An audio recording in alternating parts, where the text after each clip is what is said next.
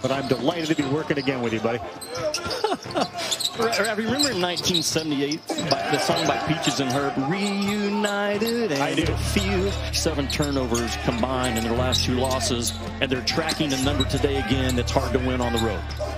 Good matchup here. Wright and backing inside. Jump gets it and the foul. Couple drops in a tough shot and he's fouled. He and Jackson, 2 of the guys Coach Cal said we're going to play through if we can more often than the outside shots.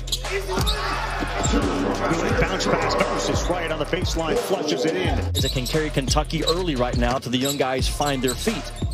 But it's you got to play through those 2. Jump shot from Moore, and that was a set play out of that break. Sure is. The 2 number 5s have been dominant. Let's see what Kentucky does out of that half. A lot of times Calipari terrific at adjustments. And we've seen Georgia Tech in a zone. They're in a zone again, and then some laziness on the other end.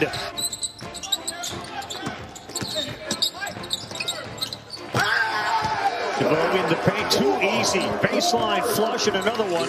Why Kentucky got the ball back. And then they ran out of time on the shot clock and an air ball from Clark. Great cut and a nice drop off as Alvarado lays it up and in. Getting you off the bounce, going both directions and around the rim. He still has not fumbled the ball.